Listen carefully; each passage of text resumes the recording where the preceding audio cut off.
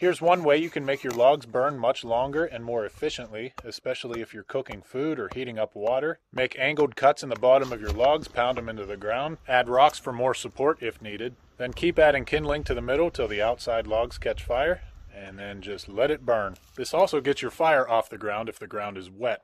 This is a good alternative to the typical Swedish torch if you don't feel like carrying around a chainsaw in your pack.